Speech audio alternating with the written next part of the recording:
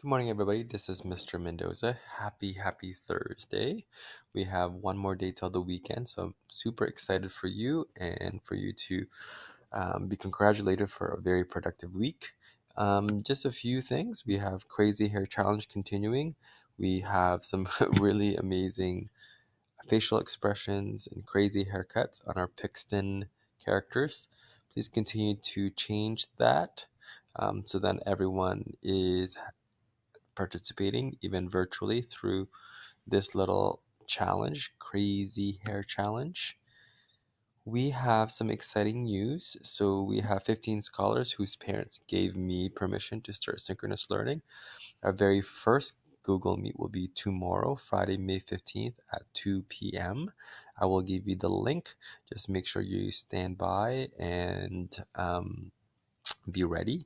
There is a very important um, email that came to your parents this morning outlining them of some of the expectations that you need to know before our first Google Meet.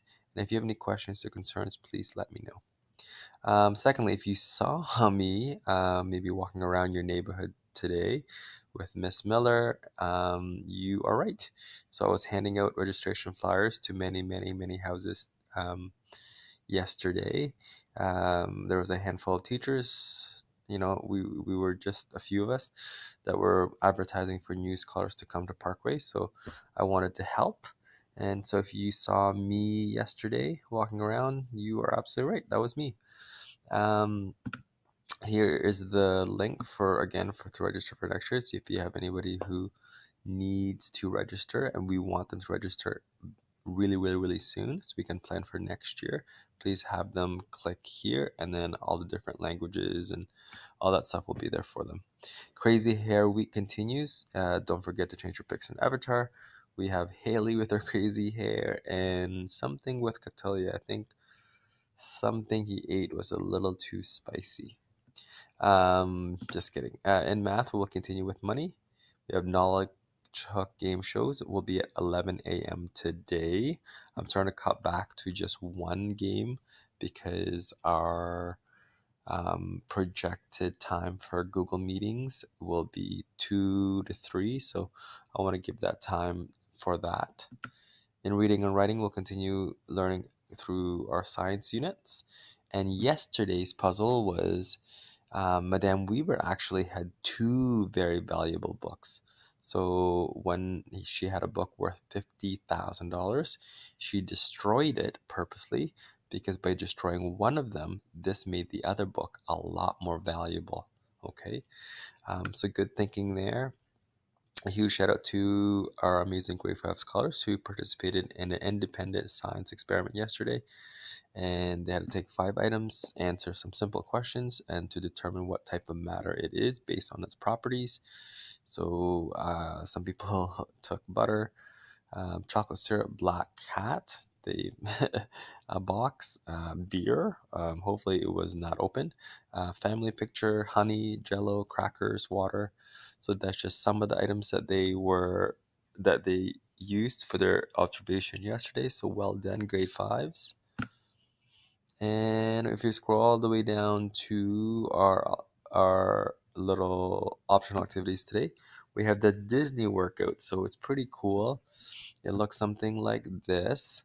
There's different Disney characters, and you can certainly do it for 10 minutes, 5 minutes, up to you. So there's Dash, there's Gaston, there's Dory. So sometimes you might need a yoga mat or so, but you're just going to do these simple little um, activities and movement. So you can have, so you do your best to do a few of these. My kids are going to try to do a few of them for you, and then you can get an idea what they would look like. But again, some pretty cool Disney workouts, Disney theme workouts. So maybe think of a number that you could do, maybe 10 squat jumps or 10 of these Aladdin lunge jumpings, and see how many you could do altogether. Or maybe you give yourself a timer and then you do as much as you can. And moving, we have our lateral thinking puzzle. So this is how to beat Usain Bolt.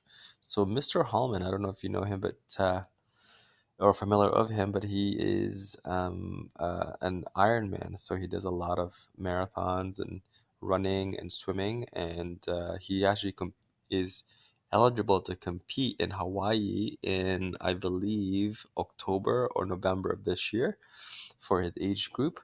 Long story short, he is amazing, very athletic. But anyways, Mr. Hallman challenged the Olympic 100-meter sprint champion to a race over a short distance, which is Usain Bolt, on the condition that he be allowed to choose the course.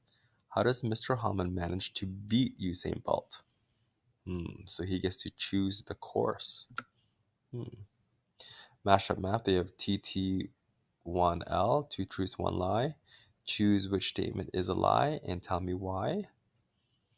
And we have the bridge challenge still to go, and French with an MB will be an optional activity, and drama and dance. Your exit ticket for today is quite simple, and it has Usain Bolt on it, and do your best to complete it. And again, your one little thing that is different is, what is one thing you wish you had more time to do from today's task board? That's the one little difference from the other daily exit tickets that you have. Anyways, have a great day, and if you have any questions, concerns, please let me know. Take care.